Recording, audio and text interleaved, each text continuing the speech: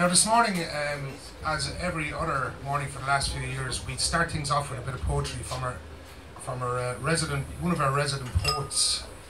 He's a man that doesn't need much of an introduction to anybody involved in the arts or entertainment in Waterford, and a great guy and a great labour man, great socialist man, and an all-round good guy. Put your hands together, please, for Louis Quinlan. Thank you very much for that very kind introduction. I was having me Blaas out the back when the lads said, "Come on, you're on, we're starting." So I had to finish the Blaas quickly. Here we are. I think we need to put an extension on for next year. Indeed, there is certainly a lot to consider in this country of ours, and I suppose I'm what you call into social observation.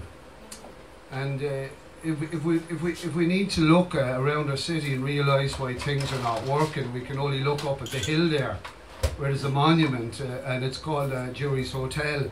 It's a sign of decay, and it's a sign of something that's not right in a society. When whole parts of society just lash into this decay because it can't generate a profit for somebody. Well, thank God for Waterford Walls that they came along and they liberated this building. And now, you know, having been betrayed by our religious, having been betrayed by our bankers, having been betrayed by the people who are supposed to be giving us leadership, people like Waterford Walls and Spree and the Imagine Festival, are leading ordinary people to look at something else. I call this man up there on the hill, I call him Lazarus. While the city turns over another day, the sun drags below the horizon, fighting to lift the wintry gloom. Encroaching darkness lingers, wishing for the light to come. Nothing is ever black and white. The boys on the hill paint the day somewhere up there. When you feel the world turns away, look up and stare at me. When you feel the bleak midwinter will never pass, look up and smile at me. When you feel the onset of bitterness of loss, look up and scream at me. When you feel a dramatic symphony, open a dialogue and speak to me. There is no vulnerability in speaking to me. The boys on the hill paint the day somewhere up there. When you feel the world is turned away, long after the umbilical cord has been cut and broken, unique feelings transmitted inside in urgent bursts, internal echoes of human vulnerability, never seen, never spoken, never opened. Echoes of human vulnerability. Open a dialogue and speak to me. When you feel the world turns away, open a dialogue and speak to me. Open a dialogue and speak to me. Thank you.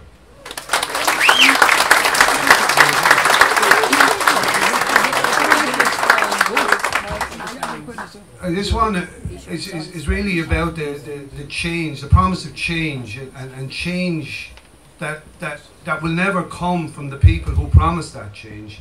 The change will come from people in this room. And it's not a radical change. It doesn't have to be. It's a change of understanding of what sort of a society that we want. And I feel most Irish people don't want a society that excludes people, that shuns people, that judges people. This is called The Future is Unwritten because we are the shapers of the future. Take the winding road. It has no beginning and it has no end. Standing in the side street, waiting for this waiting to end. Looking at a city in all its splendour, squalor, shame and regret felt on behalf of others. Poverty, forced exodus of the many. The demented and delusional seek scapegoats.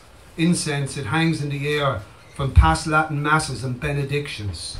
There's no Latin mass spoke on the quay of Ballybricken or the Yellow Road. The flake and magnolia and water lines measure a history. In half a light of a foggy winter's evening, the silver blue crystal beams bounce frost from the rooftops and steeples. Others struggle to keep the cold out, and the demons of the orthodox locked safe inside. Lines mark time in purgatory, waiting for this waiting to end, waiting for the change to come. Night city skyline, lit intermittently by a flickering neon sign. Parisian coffee bars and downtown wimpy bars that neither hold philosophy nor radical ideology. Calling God for salvation, and a change is yet to come. A salvation that only man can deliver on.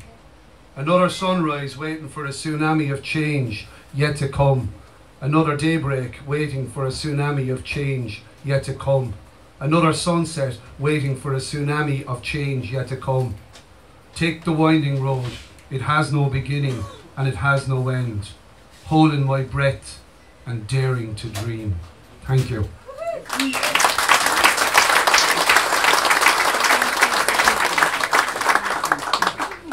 Everyone knows the Ballybrickin man here, don't they? Hands up, don't be shy. The Ballybrickin man was a certain character, I suppose, that could be spotted around Waterford for the last 200 years and probably be around for the next 200 years. And here's a little perspective on the Ballybrickin man. Ballybrickin men in bowler hats and mohair suits, freshly pressed collars and polished shoes, shortened sleeves rolled up, making blood puddings in timber casks. A large bottle from the shelves, sitting in smoky, sunlit beams. Twilight corners brightened in between. La Boheme crackles on vinyl one last time. Sharpening knives on backyard stone. Empty cues taken from John Ford's cinemascope. The magic, the daydream. Cards played with the intent of a retired gunman. A down on his luck circus showman. World affairs and global wars sorted. Sweeping wide statements with the precision of a surgeon's knife. Everything covered from creation to the meaning of life. Ballybrickin men in bowler hats and mohair suits. Offal stews and Corpus Christi's processions. Newsletters and papers fuse. Winter evenings carry us home with crew beans wrapped in newsprint. Capped, large bottles fill the front pockets of yesterday's pressed pants, and necks of capped bottle protruding, eager to break free. Living in the shadow of yesterday's gunmen, the future in the firm grip of the past. Another misspent Monday club afternoon.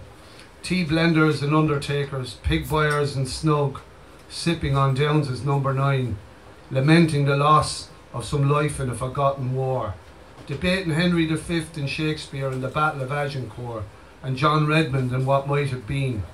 A hunger thirst pacified with a tea of tripe and blood pudding, eating at the table facing the wall in solitude, staring at faded photographs of Kennedy, the Queen and Michael Collins hanging in between. Thank you.